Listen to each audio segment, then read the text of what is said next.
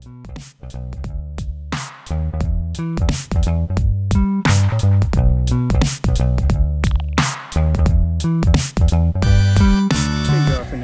back to Bermudagrass Central with BYD Big Yard Dog. Guys, in this video, I'm going to show you how to use an aerator. Aeration, very important. Aerate your soil. Poke holes in it. Aerate your lawn. This video is going to explain you how to aerate your lawn. Stay tuned.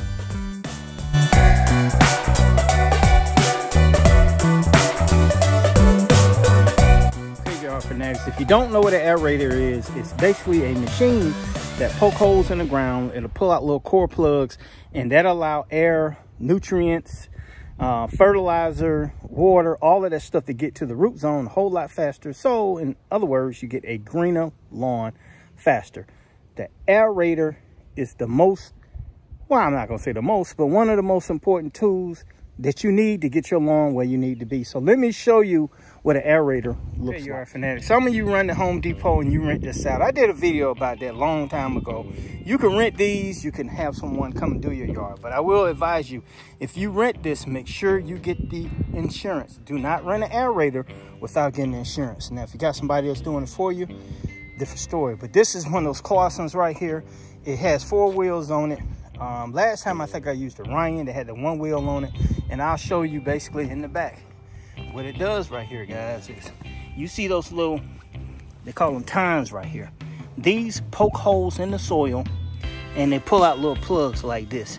Now, best time to aerate would be after you water your lawn or maybe a day after it rained. Like I said, guys, the purpose of the aerator is simply just to put those holes in there. It's going to help get your lawn nice and thicker over time. It's going to relieve compaction. Do I think it's better than liquid aeration? Yes, because it's true aeration. Putting anything down in your soil that supposedly helps loosen it up, that is true. I've used gypsum in the past, but nothing beats a true aeration from using an aerator to aerate your soil.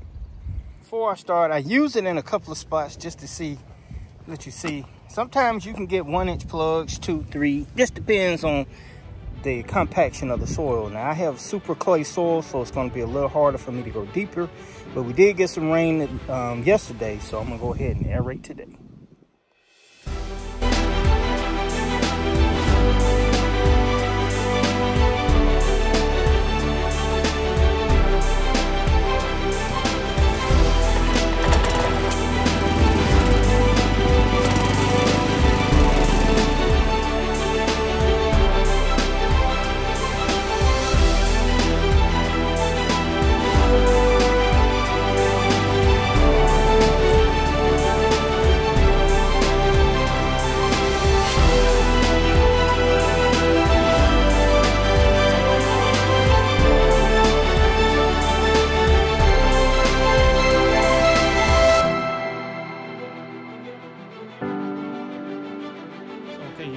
We got it aerated, and guys, this is an optimal time for you to put down some fertilizer or some liquid fertilizer or some whatever you want to put down and water it in. Now, having said, if you have a lawn full of weeds, no, you should not aerate your lawn. Skip this process right here.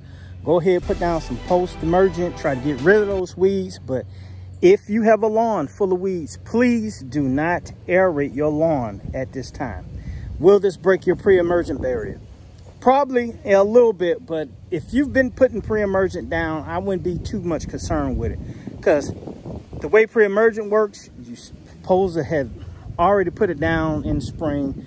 Actually, around May is when you should be doing something like this, when the months are getting hotter, and by then you shouldn't have any weeds. So lawn aeration is a, how can I say it, added bonus if you want a thicker, greener lawn. Does a lawn aeration help your yard get thicker? The answer is yes. Does lawn aeration help your lawn retain water?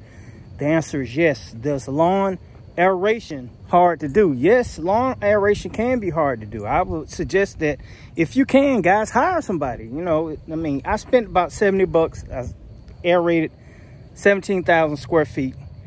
Took me roughly 2.5 to 3 hours. So the price is going to vary depending on who you hire to aerate your lawn in the spring. Now, should you aerate a completely dry lawn? The answer is no. Water your lawn 24 to 48 hours before you get out there and aerate your lawn so you can get bigger plugs. Let me show you. All right, and like I said, this right here, I pulled, that's roughly 1 inch. 1 inch is generally what I get. Some areas I get half an inch. Some areas I get a little bit longer than that right there. See that? That's roughly about 2 inches.